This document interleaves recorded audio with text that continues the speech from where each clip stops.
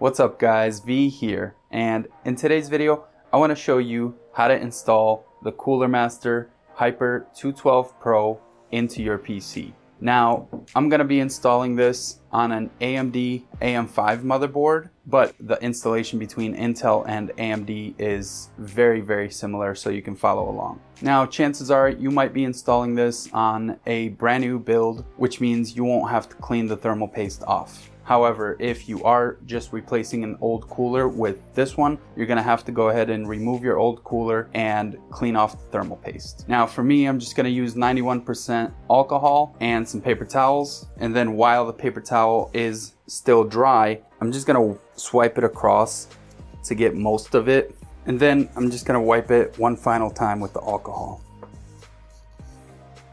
Now, since the removal process on CPU coolers is so different, I won't go into detail about how to remove your old cooler. However, the only thing I can really recommend is to warm up your PC a little bit before you start the removal process. Usually while removing it, I like to give the old cooler a little wiggle while I pull straight out. If it's still not coming out, make sure all the screws and everything are fully loosened up so that way it comes out freely.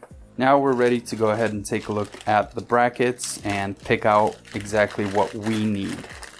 Alright, so as mentioned, I'm going to be installing this on an AMD motherboard. So I'm going to need these two long brackets and the two screws that come in this little bag with the thermal paste. And then these two brackets here are the ones you would use for Intel motherboards. Intel motherboards also require you to use this backplate since Intel motherboards don't come with a backplate. AMD motherboards do come with their own backplate, and specifically on AM5 it is already screwed down onto the motherboard so it does not fall off. For AM4 motherboards and some others, this backplate is not screwed on and will fall off, but you can just hold it in place while you screw the cooler back in place. For Intel motherboards, you would just put this in place and then you would just hold this back here while you install the cooler. Now for this cooler, a lot of the assembly takes place outside of the case, so we're just going to go ahead and assemble it right here on this desk, and then we'll install the entire thing inside of the PC.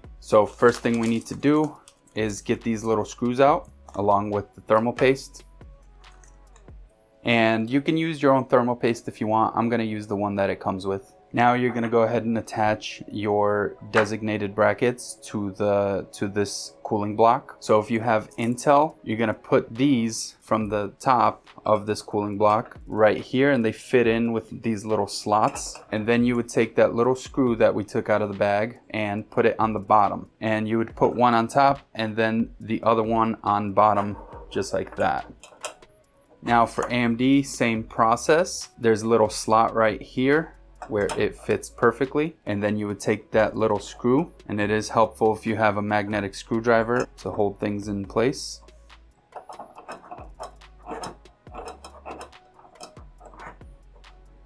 Now just screw it all the way down, flip this over,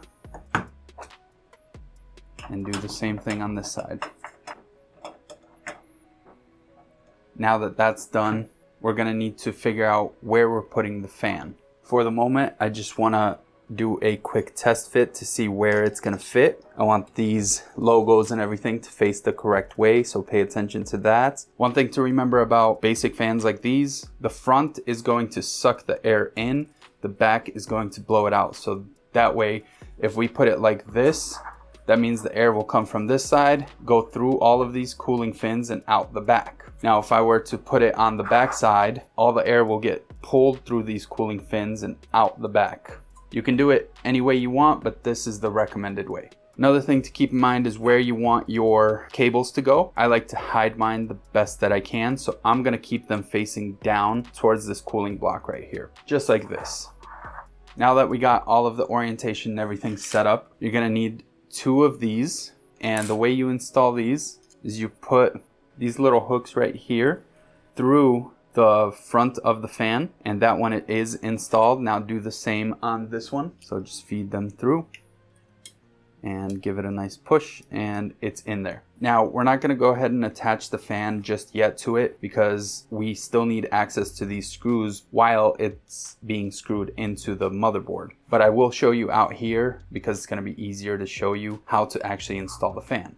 So once it's inside of the case, obviously it's going to be oriented like this. Imagine that it's inside of the case. All you're going to do is take this section here, feed it through just like this at an angle so it grabs onto these fins, and then on the other side you're just going to put your thumb or your finger to force this down. There is a bit of flex here, and once you get enough pressure it just falls right into the fins just like that. To remove the fan you're just going to do the opposite, so push down and then pull up just like this, and then open it kind of like a door and just remove it.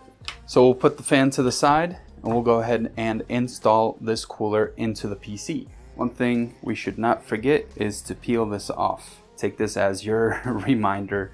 There's a lot of instances where, you know, people leave them on and then they're wondering why their temps are so high. One quick note though, on AMD motherboards, these brackets do come pre-attached. So if you're building a brand new PC, you're gonna have to remove these. Put the screws and both brackets into a Ziploc bag and keep these around in case you ever need to use them for another cooler or something. For Intel motherboards, this is your time to put this in the back of your PC. If you can't have somebody else screwing this in for you, then what I recommend is to tape the back plate back there until you can get some of the screws in and get some tension on them. All right, now can't forget, we need to apply the thermal paste. All you really need is a pea-sized dot right in the center. About that much is fine. So line it up with the holes. Let's try to get one of them in place. There we go, now it's held in. Since I started here, I'm gonna go down in an X pattern to this bottom one here. Give it a few turns to get it in place. Push down, give it a couple turns, and just keep doing this until it is fully tightened down. That is fully seated, all the way screwed in place. And now we're ready to install the fan. I'm gonna try to line up the top of this fan with the little bend right over here, just so it looks pleasing to the eyes. And now, just like I talked about before, get your thumb or your finger and press, and it's in place. Now in my kit, I don't know if all the kits come with 2 extra brackets. These are so that if you were to buy another fan like this, or if you had another fan, you can always put these brackets in just like that and then put this on the back side, so that way you have a push-pull configuration. I'm not going to do that in this PC, but it was really nice of them to include a spare set just in case. That could give you a little extra cooling, but in my experience it doesn't do enough to justify like a whole purchase of a fan. Like I said, if you already have another fan and you don't mind having it back here, go for it. Now we're gonna go ahead and move on to the cable plugins. So since this cooler only has 2 cables, it's gonna be very straightforward, very simple. The first one is going to be for your fan to spin. So right there is where we're gonna plug this in, and you just need to line it up with that little notch right there. So there you can see it fully plugged in.